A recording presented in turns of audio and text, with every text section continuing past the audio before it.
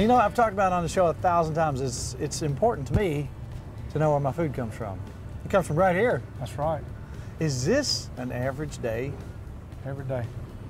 This is the first time I've been fishing where I know I'm going to have to have my back adjusted.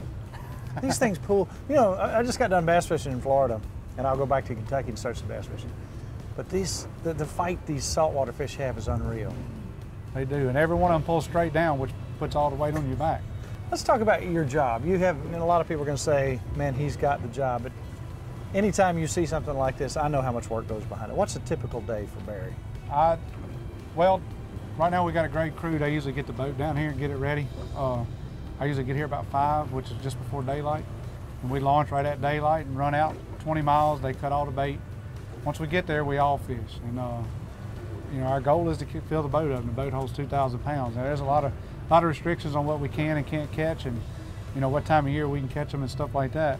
Now let's talk about Dauphin Island. Now I'm fascinated by this little community. I thought I'd been everywhere, but I have not been to Dauphin Island. You grew up here. Tell us about. There's a fort. There's a Civil War fort. It is. Battle of Mobile Bay took place right here between the two forts. Unfortunately, our side didn't last long. I don't think the fort was 100% complete. Didn't have many cannons. The Union fleet put us out in like a day or two. Fort Morgan held on for a little while, a few days later, and the old famous saying of "damn the torpedoes, full speed ahead" happened right off Fort Morgan. And there's a buoy still marks the ship where it sunk right there, Admiral Farragut on the Tecumseh. You know what? Nice, sleepy little community. It's not loud, it's not rowdy. They get some good eating. Every restaurant we've tried is just delicious. That's right. There's not many restaurants, no chain restaurants, no chain hotels. It's kind of like small town Kentucky, but with a beach. Now, let's talk about what we caught earlier. Those weren't snappers.